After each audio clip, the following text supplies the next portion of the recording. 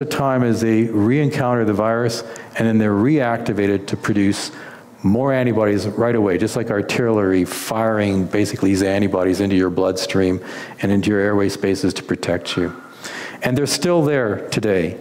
For those people in the past, still have antibodies against SARS-CoV-1, these B cells. In fact, people that had influenza in 1918 were tested 80 years later, and they still had B cells producing antibodies against the original 1918 strain.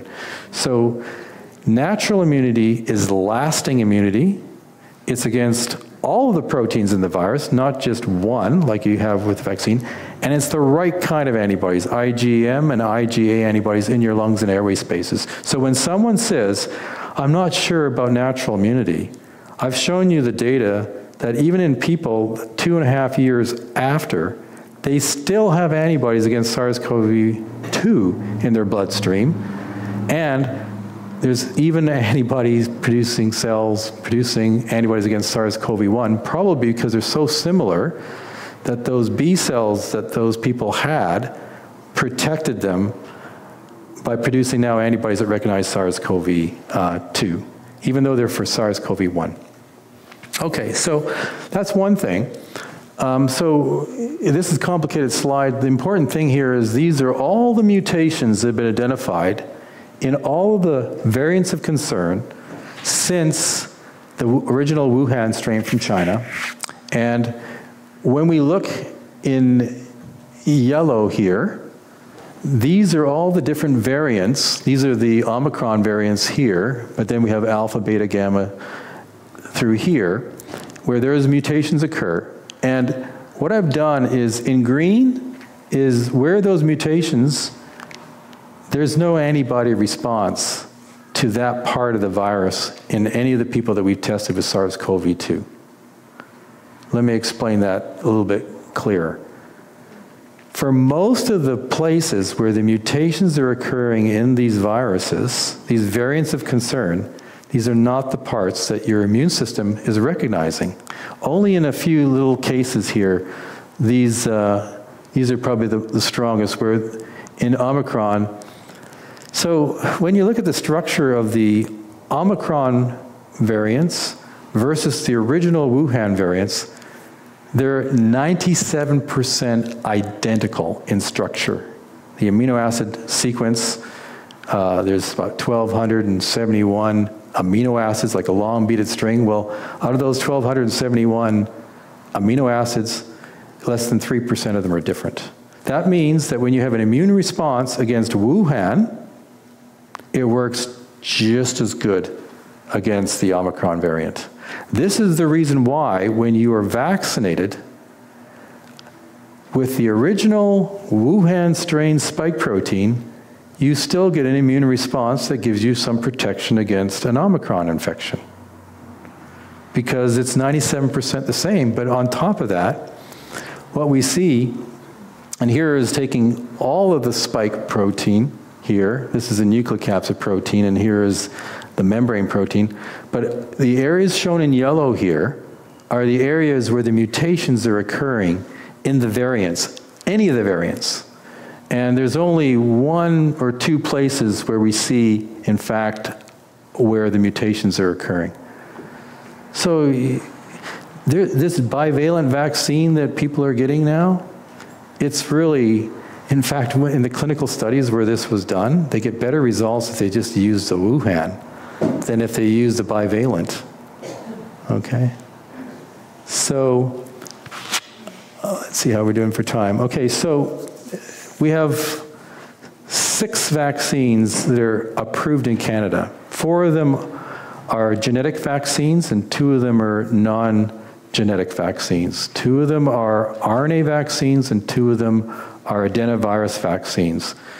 These vaccines, the genetic vaccines, work completely different from any other vaccine that's currently used in people. Okay? This is brand new technology. There's only one case of where a similar vaccine has been developed for people, and it's for Ebola. In fact, it's never been tested in people.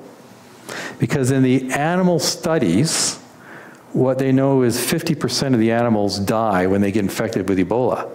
So no one is going to do a clinical trial where there's a 50% chance that the participant is actually going to die from Ebola.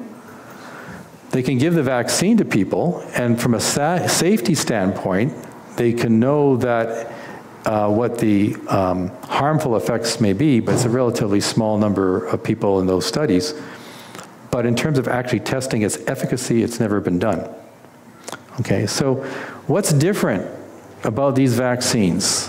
In a nutshell, the lipid nanoparticle is like a little soap bubble that's very, very tiny, you know, about 1,000 times smaller than a bacteria or even a virus, okay? And it's got inside of it the genetic information, the RNA, to instruct the cells of your body that take in that lipid nanoparticle to make the spike protein inside the cell. And then that spike protein moves to the surface of the cell where it's anchored. So your own body cells are presenting this foreign protein. So what does the immune system do? It attacks it. And it kills or highly damages the cell, in this case like muscle cells, right? So then what happens is you have a situation where the muscle cells are actually being destroyed. And it's important to understand most cells of your body can be replaced. You know, you can get new skin cells, new hair cells. You know, your gastrointestinal tract is continually turning over with those cells, but not your muscle cells that are skeletal muscle or cardiac muscle, and not your neurons. If those cells are damaged or destroyed, they're replaced by scar tissue. They're not replaced by new neurons or new muscle cells. Now that's really relevant when we're talking about the heart, which we can talk about a bit later. So you have this situation, then your immune system, and especially if you have some antibodies already, those antibodies are going to stick to your own cells, basically instruct the innate immune system with macrophages and neutrophils and all the like to attack and destroy that cell. And in doing so, you get the cell into little pieces. We call these exosomes, that now are small enough that those neutrophils and other phagocytic cells can eat it and digest the spike protein to little pieces. And then those immune cells go to your lymph nodes, and that's where they encounter the T cells and the B cells and educate those cells.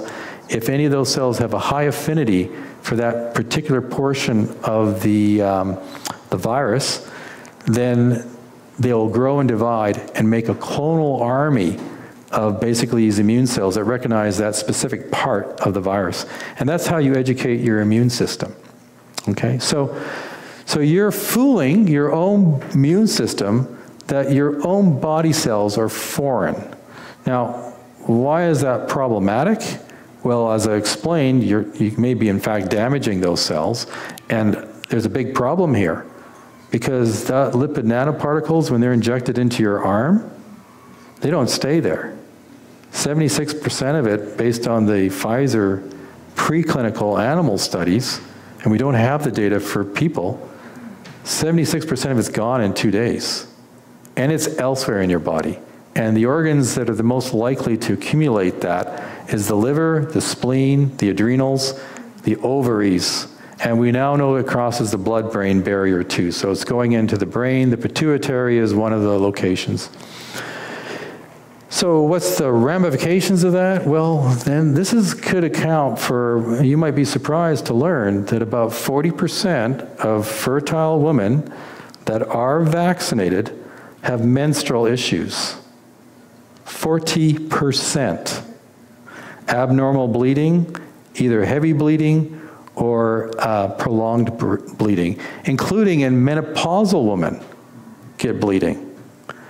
Now, that's controlled by your pituitary and your ovaries.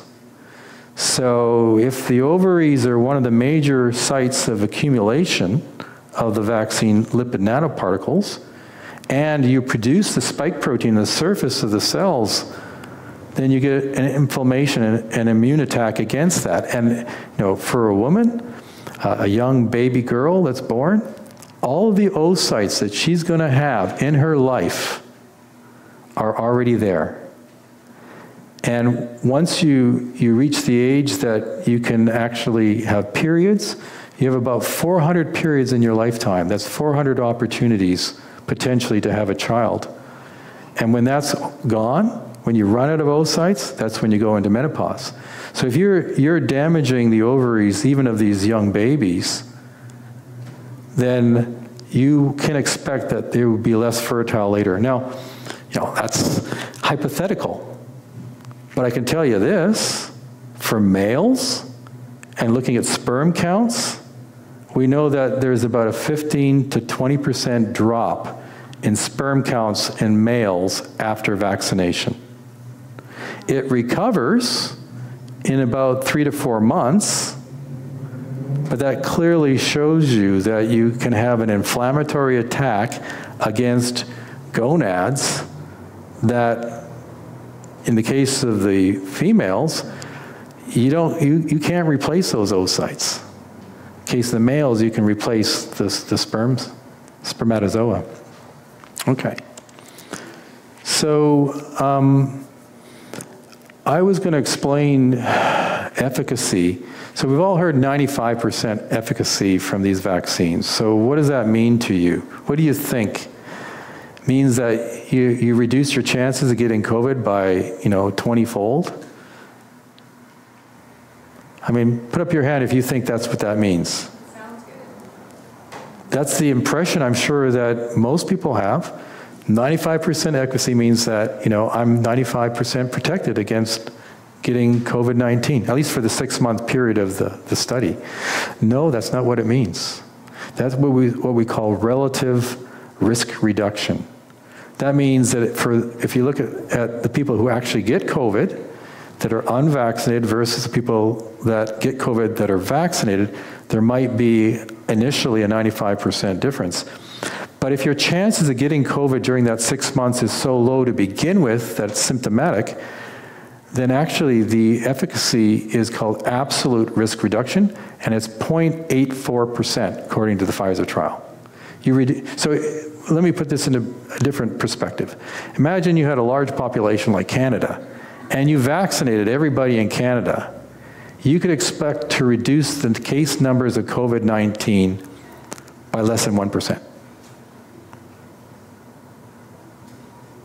That's what our whole program is really designed to do, to vaccinate everybody, to reduce the incidence of COVID-19 by less than 1%. Okay. Okay, so I've already covered that. And I've already covered this. Again, reminding you that when you get COVID, even if you've been vaccinated, you can still transmit it. You can still get sick. And presently, about over 85%, well, over 87% of the population in British Columbia is vaccinated, at least twice.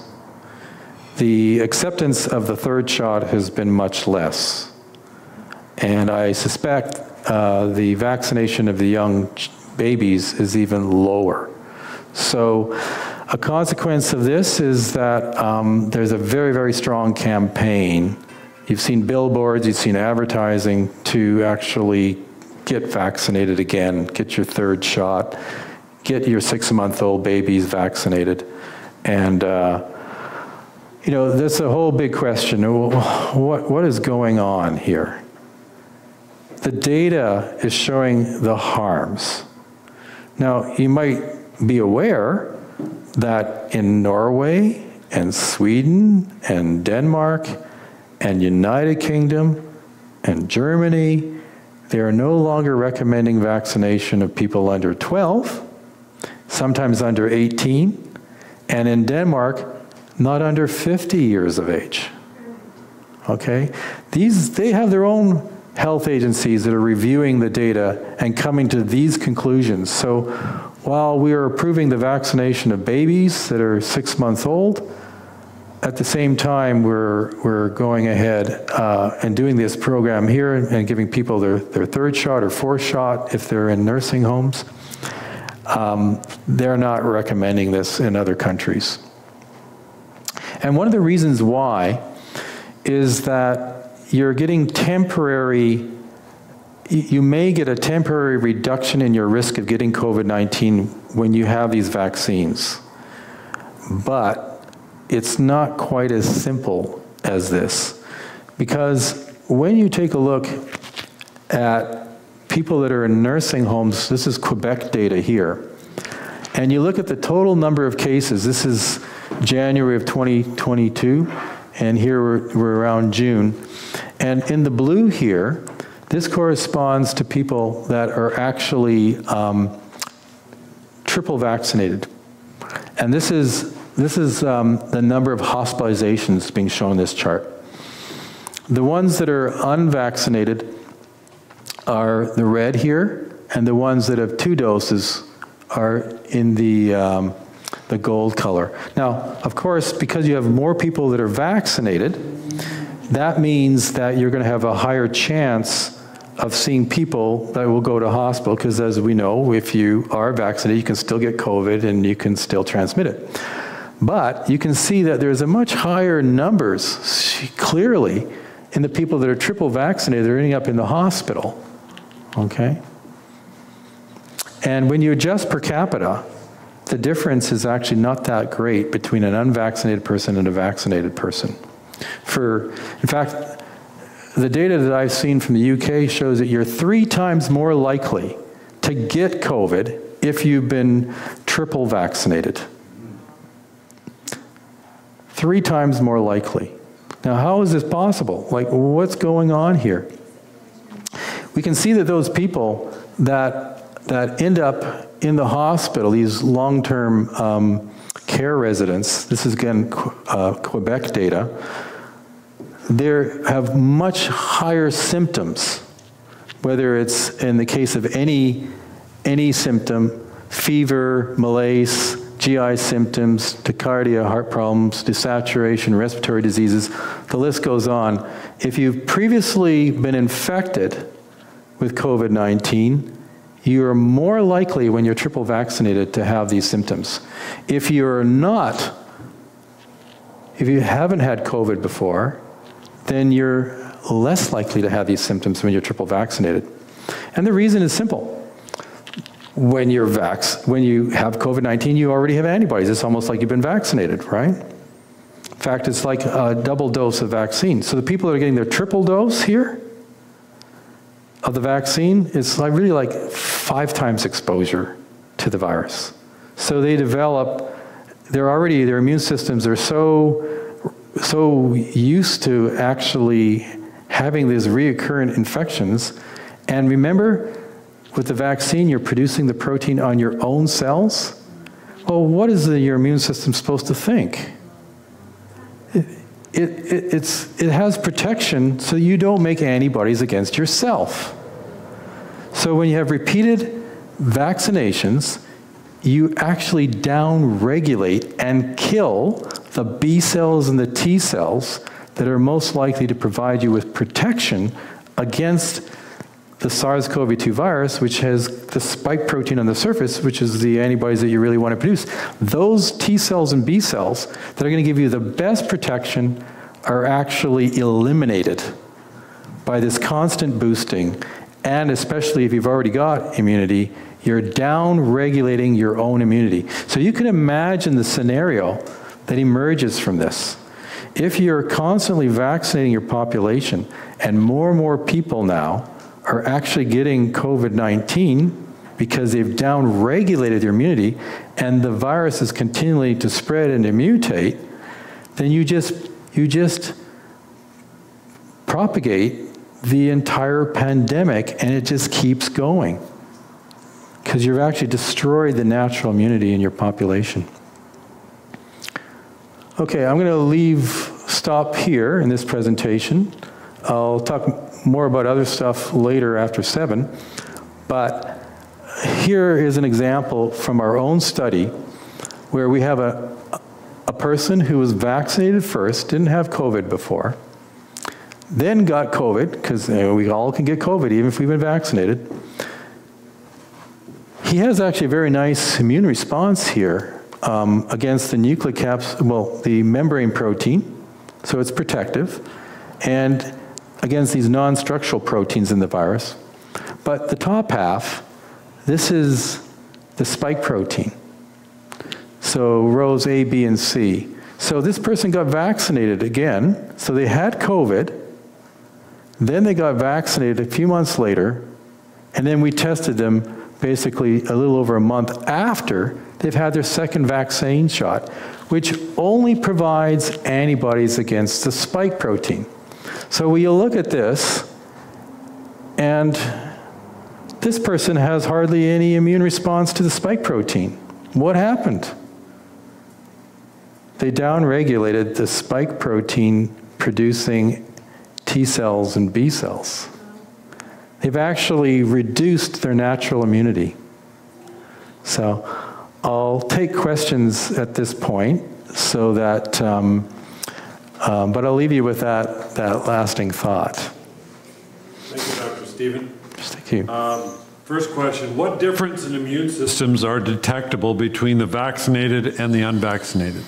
Well, I think we've covered that a little bit, but the main difference will be that if you're vaccinated, you only have antibodies against the spike protein. Mm-hmm. If you have a natural immunity against all the different proteins in the virus, including the spike protein. Mm-hmm. And the natural immunity persists for years, but we know from the studies that have been done with the vaccines, you're lucky if you have efficacy for even 6 months.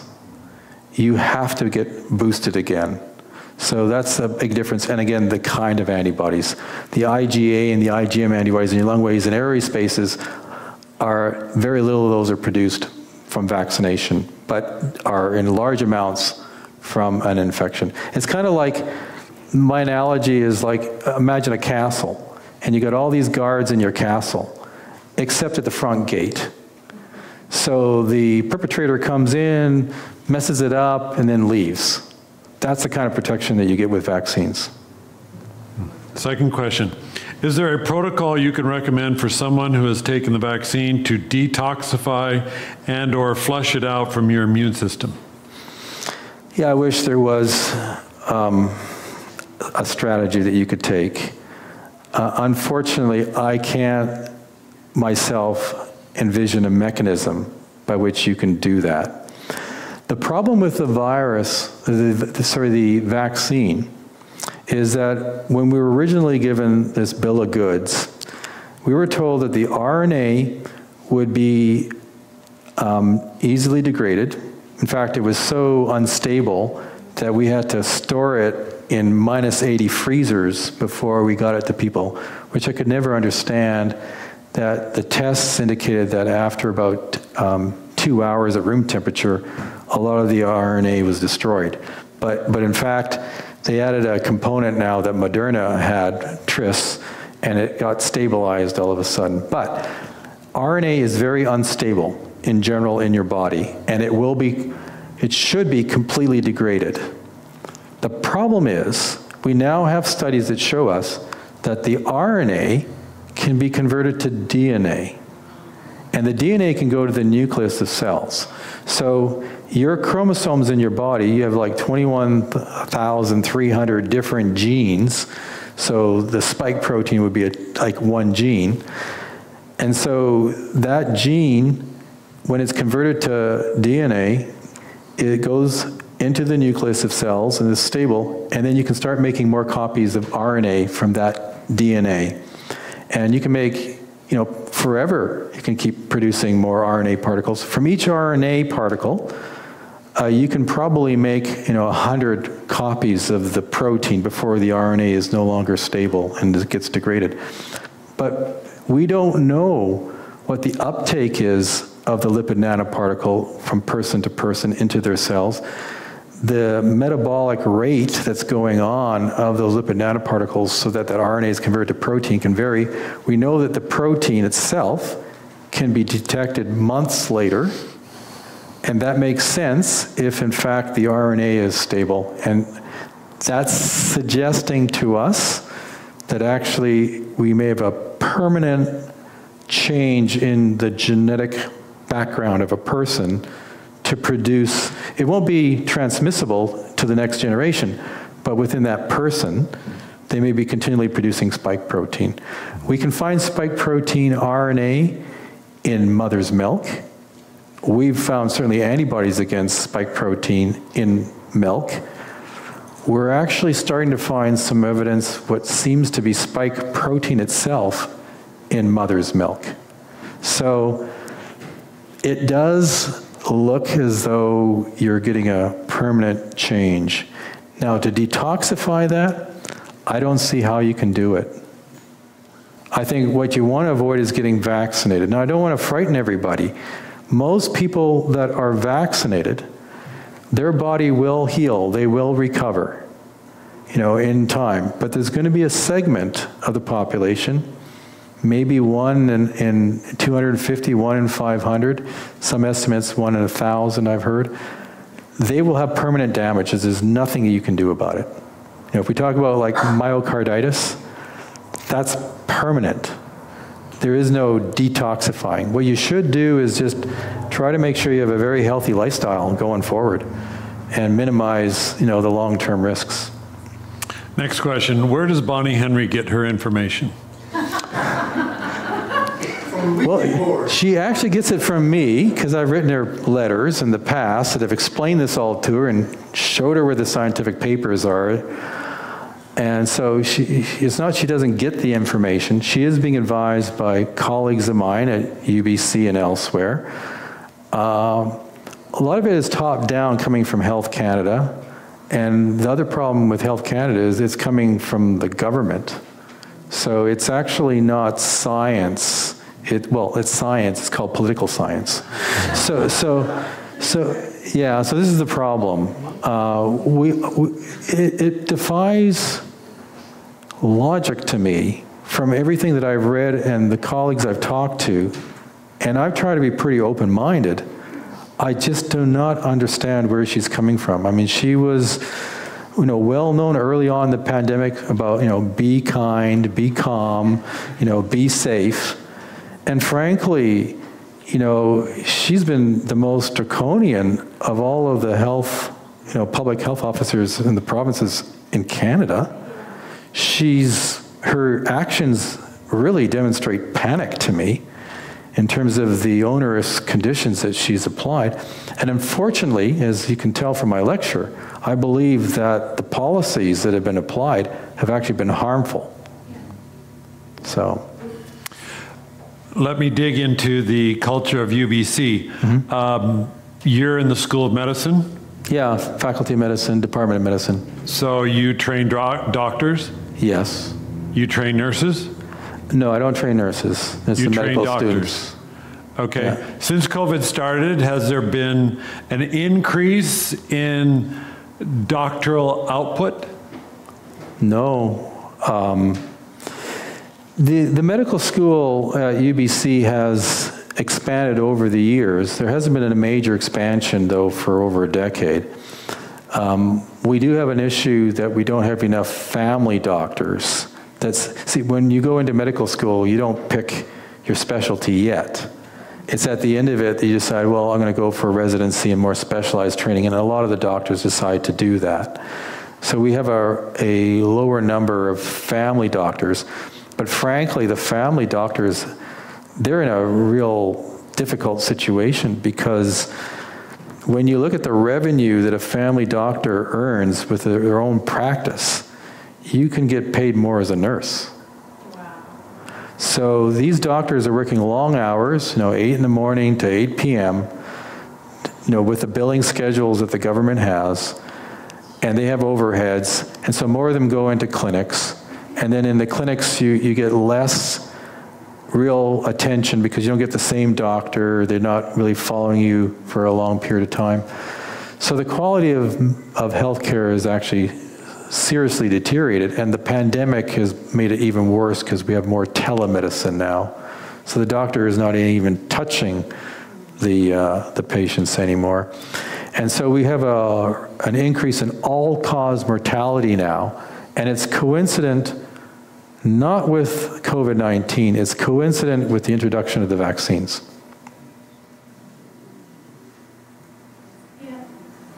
Okay, next question. With the emphasis on our hospital healthcare system being overwhelmed, what has the government done to incentivize UBC to increase staff in our hospitals? Oh, what can I say? I mean, the people that were the most likely to have natural immunity were the healthcare workers. Right. And they saw what was going on with people coming to hospital with COVID and vaccine injury. And a lot of them, have some basic immunology knowledge and science knowledge, and they don't want to get vaccinated.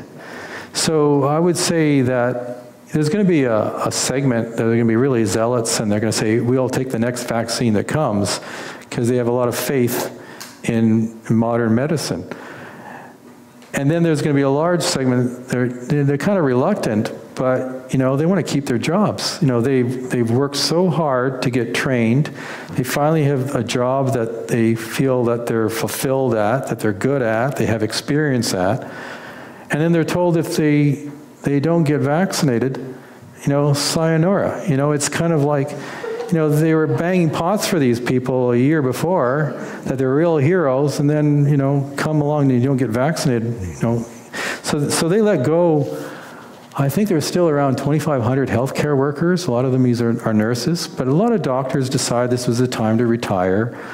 Some of the nurses, one of I guess, Kathy's nieces, she was trained and was a nurse here in BC. She moved to Alberta, where they don't have these policies. So, and then we have others that were outright fired. And so I think we're short in terms of nurses, about 4,500 nurses right now. But we let go so many of these people, and they still want to work, but the environment that's created, like Bonnie Henry's, I guess it was the latest one, was it September 12th or something like that? She's basically saying that all healthcare workers, whether you're in a hospital or whether you're in a private practice or a clinic of your own, you're a naturopath or a medical doctor or nurse, you must be vaccinated. A lot of these people don't want to do that. And I've just explained to you the scientific data that's showing us what's going on, and they're aware of this too. So we had a healthcare crisis before COVID-19. And what's happened now is exacerbated a bad situation that was already there. But when you actually look, for example, in data from Ontario, in terms of the number of ICU care beds, it never went over and above the historical norms. There's always about 10 to 15% lower than capacity at the peak times that we had COVID waves. So this idea that we've just overwhelmed the healthcare system, I mean, I think all of you may recall, in the spring, what did we do? We have 5,000 beds in the hospitals across BC. We emptied half of them so that we could take on this onslaught of people that were going to get COVID-19. We were actually coming out of the first wave by that point. So these hospitals for months basically there were dead zones. There was hardly anybody there. Nobody wanted to go to the hospital because they were afraid of getting COVID-19.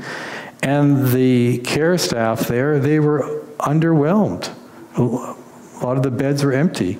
The total number of people at the peak of COVID-19, when you look at the BC Centre for Disease Control data, it was less than 350. You have 5,000 beds in the province. You emptied half of them. And the peak at any given time was 350. That shows you just how bad it was. We actually created the crisis from how it was handled. Yeah. What would you recommend for a young person who's unvaccinated going into the medical field right now? Yes, I've had students approach me that have been accepted into medical school at UBC, but with Bonnie Henry's latest order, all students, staff, and faculty that are on hospital sites must be vaccinated. So my solution for her was to get her into our clinical study and provide her with that information that she could present and see if she could get a waiver, because we could confirm that she actually had natural immunity and she was in a clinical study. And if there's anybody that should respect a clinical study, because you have to have controls, it should be a research, university. So I'm hoping I think you're going to see a rush in your clinical study here real quick. Yeah, maybe.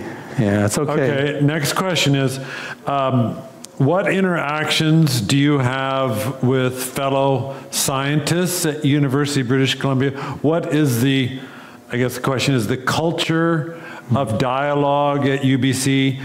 Was there public debate? Is there discussion? Are there forums with fellow scientists? Is there information sharing? Is that shared with the government? Is it shared with Vancouver Coastal Health?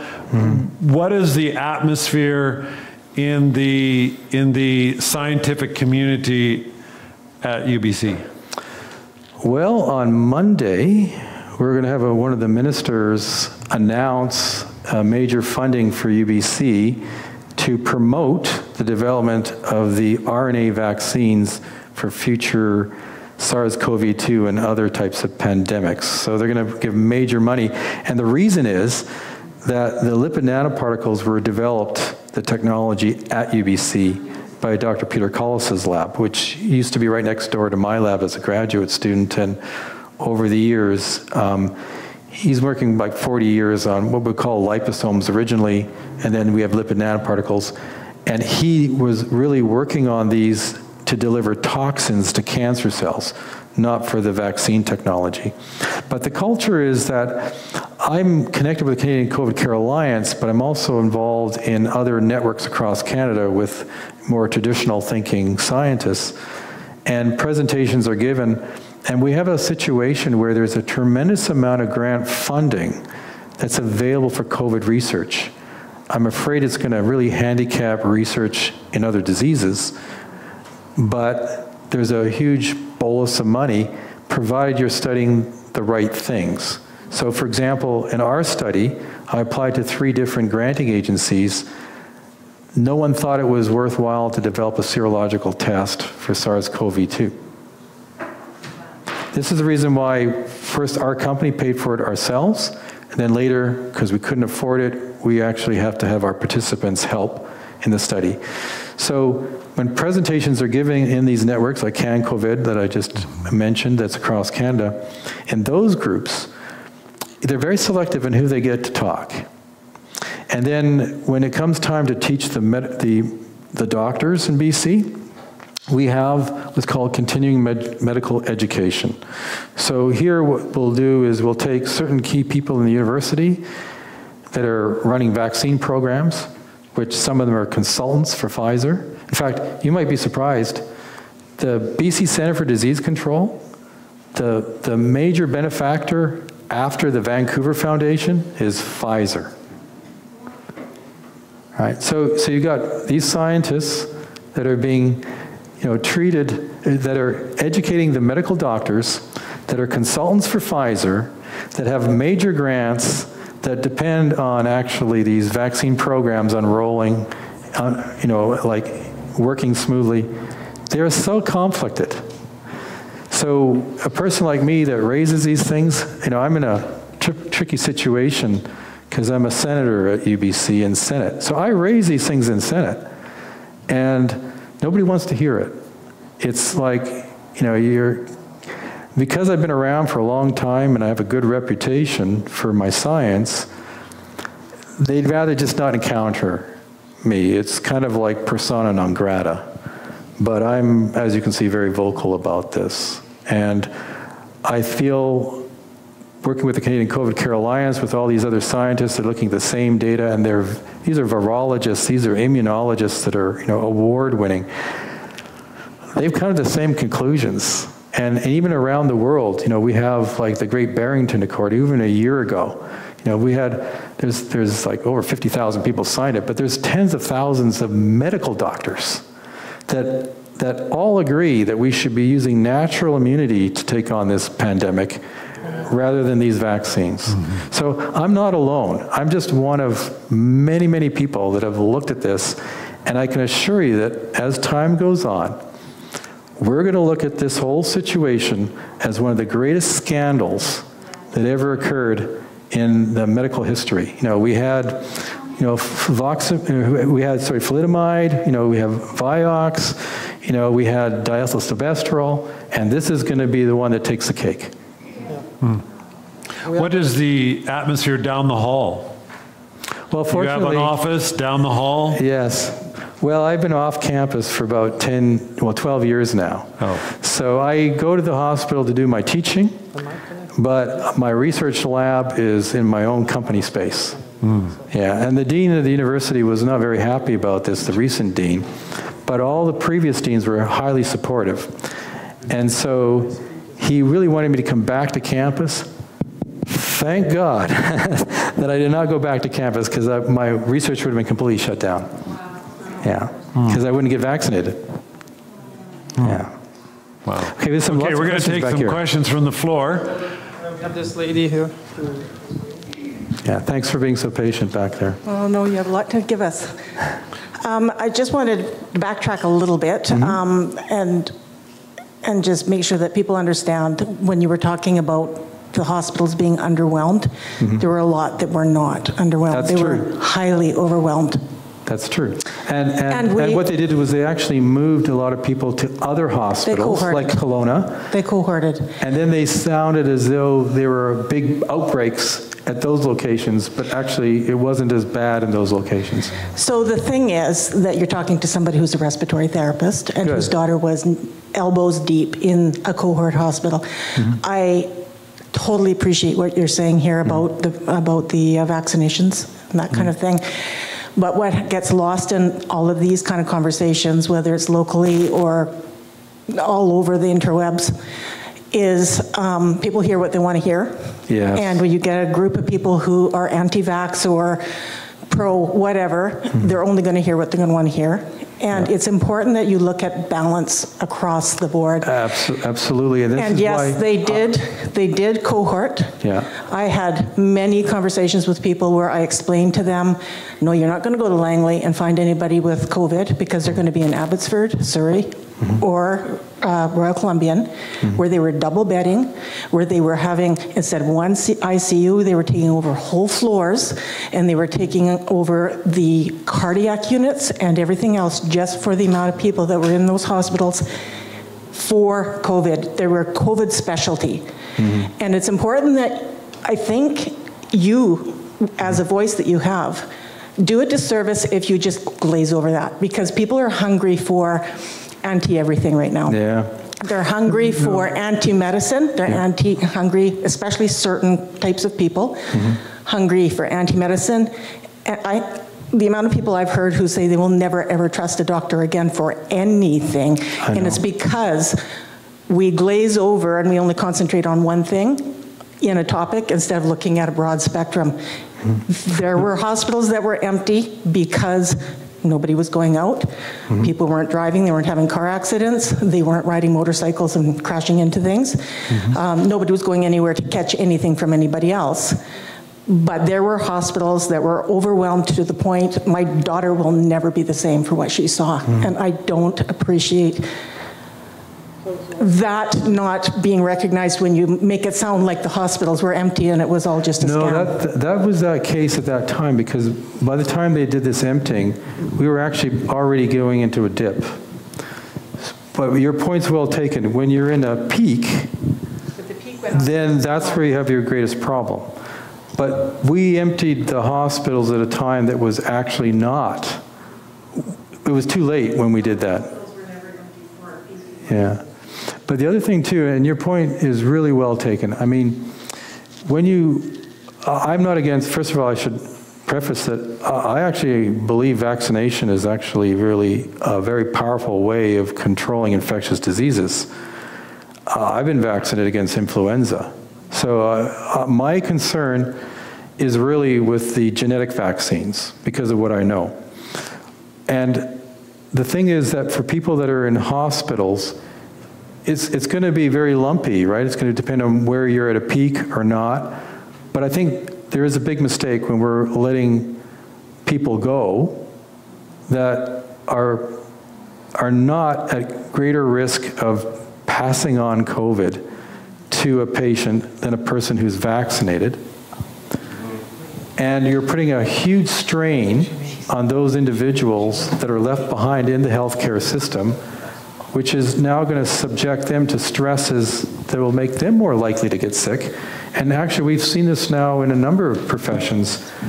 We're seeing that whether it's ferry workers or hospital workers, we're actually seeing now the people that are vaccinated are at greater injury. So if, in fact, what I've been saying transpires, if we are actually at greater risk of ill health for the people who are vaccinated, then this is actually going to create a much bigger problem for our healthcare system than what we had. Doctor, could you speak about presenteeism? In the sense of how many people are sick? No, for healthcare workers where, okay, I feel the pressure to go in, and this is Little Mountain Care Center where 49 residents died out of just under 100. And the care workers feel, you know what, they're already short-staffed. Everybody is already, as this lady rightly pointed out, they're so burned out that I have to go in and I'm coughing all over the place and I just got COVID and so I go to work. Yeah, well, the regulations in BC is that if you've had COVID and you're 5 days, past the COVID, if you've been vaccinated, you can come back to work, even though you're not completely recovered from COVID. It's so 5 days, because there's such at these peaks, there's such a insufficient number of people. Like our beds closed down, not because we didn't have the beds, because we didn't have the staff for those beds. So there's a clear recognition that we're short-staffed, and we're getting the people that, like I say, are healthcare workers that have COVID, they can come back after 5 days. That's the regulations. So, again, they're just as transmissible. Yep. Now, the problem is, when you look at some of the new medications that are out, like Paxlovid, what we're seeing is that this is a very specific inhibitor of a protease, an enzyme that's in the virus that's necessary to be active to allow the virus to enter inside cells. So you add this inhibitor, and you can of this enzyme, and you can get the virus can't get inside the cells as easily to replicate. However, people that are on that course, it's about $600. There's about 10 to 15% of people that they do the full course, they feel okay, and then they come back. And it comes back, the COVID-19. They have to do another course. The problem with knowing how many people are actually sick in the hospitals from COVID, it's difficult because, as I pointed out, about half the people that test positive by PCR actually went to the hospital not because of the COVID. However, the PCR test itself, used at the cycle threshold, 35 cycles or higher, is over 90% inaccurate. So if you've had COVID and you recover, and 2 weeks later you have the test, you will test positive for having COVID. So even those people going to hospitals will be test positive. So we just don't really know how many of the people that have gone to the hospital that have had COVID actually are there because of the COVID. the major cause of death of people in hospital is actually from pneumonia, from the COVID. So, and there's a lot of concerns about even how the treatment works when people are intubated. The force of the oxygen going in is so high that they can actually cause damage to the lungs as well, which makes it easier to then get a secondary infection like pneumonia. So there's all kinds of strategies that have been tried early on, and some of these were actually worse than, they actually made it worse. And I'd say the most obvious thing to me was when we had these people in the nursing homes and extended care homes that got COVID, we didn't take them out. We actually left them, maybe we isolated them in a room, but it gets into the air system. It's an aerosol. And so we actually made these places killing zones, and that's why we had the highest rates of death actually in so the healthcare workers may have gotten COVID and introduced it to the residents, but the way we handled it after that was actually inappropriate for this kind of a virus. Yeah, we have some, there was one in Richmond where the guy had 401 or 2 outbreaks. The way he handled it was just great, but then we had Little Mountain that had almost 50% of the people die because staff brought it in. And so it's tragic. We had another question. Please stand if you're going to ask a question. The camera people are asking for you to stand, please. Yeah, I have 2 questions. They're sort of connected, but not. Are Peter Malone and, Peter McClough and Malone doctors, they reliable and trustworthy? And the frontline doctors' protocol for ivermectin and hydroxychloroquine, are there enough studies to substantiate that they were right? Yeah. Well, I mean, Dr. Malone is a very good scientist. He's been in the business for a long time doing science. And he, in fact, what got him delisted from Facebook and that was he recommended the video More Harm Than Good that was produced by the Canadian COVID Care Alliance that I was involved in creating that video. So, but everything that I've read from him is bang on. There's nothing that I can see in there that, for example, you'll see a lot of stuff about graphene oxide or snake venom, in the vaccines, and that these are controlled by electromagnetic radiation, that, you can be manipulated somehow this way. This is all complete nonsense, right? So he stays completely away from that. So I think he's credible, myself. Sorry, and your other point? The other one was on frontline doctors. Oh, frontline doctors, and their protocols at the beginning of it all. That's right. Early on, they really pushed hydroxychloroquine. From what I understand with hydroxychloroquine, it does seem to work. So this is a malaria drug, basically, that's been around for a long time. It's pretty safe overall, and a lot of clinical studies showed that it seemed to work. There was one clinical study where they got a negative result, they claimed, and it was published in a peer-reviewed journal, and then subsequently it was found out that there was fraud in that paper. But because President Trump was a strong advocate of this, it got tainted, and nobody wanted to use it. But as far as I can tell, and Harvey Risch has done a lot of work on hydroxychloroquine in the United States, and he swears by it, and he's, again, a very credible scientist. Now, the ivermectin story is really interesting. The latest publication I've seen on this with a meta-analysis, because the problem is you have a lot of smaller studies, and you're looking for double-blinded studies where people don't know whether they've gotten the treatment or not. And the problem is that they've picked countries where ivermectin is routinely used. You can get it over the counter.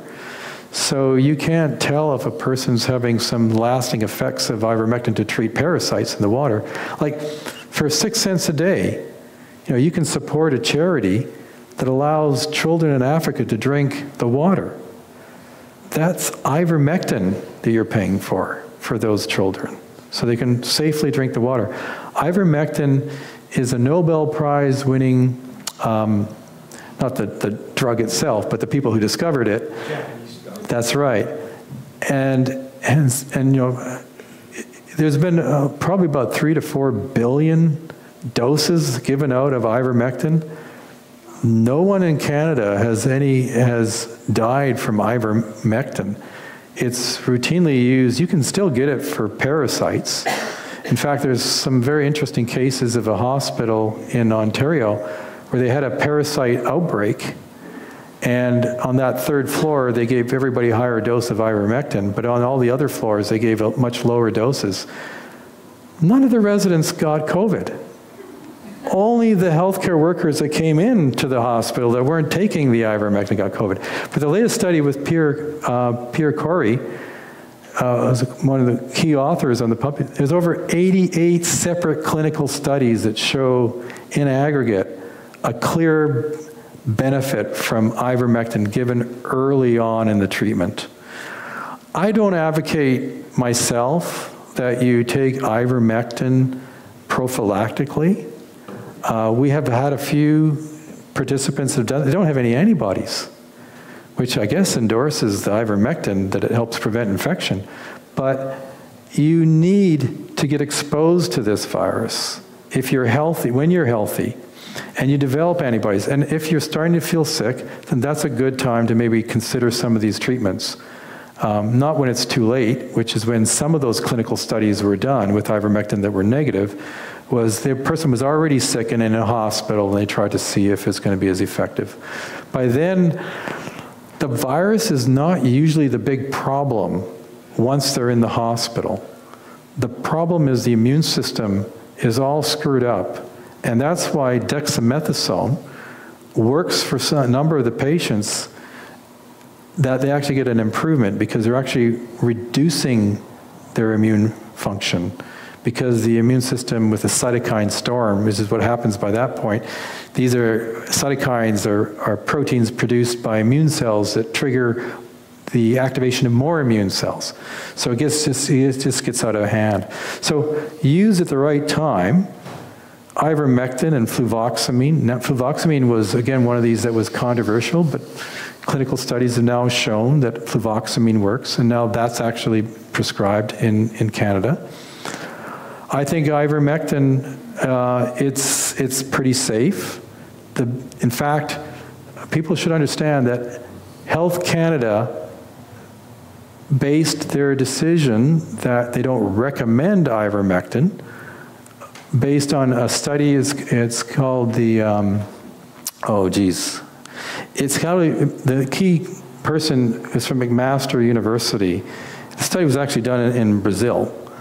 But there was a lot of problems in the protocol of that study, but they announced that they didn't see a beneficial effect in the study of ivermectin, and they just made the statement. And based on that, Health Canada uses that case to say that, well, we don't see that there's a beneficial effect. However, they never published the data for 6 months. They never gave the actual protocols that were followed. Once that was published, there was a huge number of organizations that could immediately recognize the deficiencies of that study, and they want that paper withdrawn because of those deficiencies. So Health Canada, like I sponsored a petition to the Parliament last year to not have vaccination of children. And there was another petition which was not to use ivermectin. The response that came back from the health minister was that there was no clinical study that needs to be done that's double-blinded in Canada before they would approve its use, okay? However, they also stated that they would recommend that ivermectin is prescribed by a doctor, because they want to make sure that people aren't getting overdosed with it, because people are going to horse pastes with ivermectin, which, by the way, is just as pure as the regular stuff. But nonetheless, a lot of people taking it themselves, they don't know the difference between a milligram and a milliliter, and what ends up happening is they can get very high doses.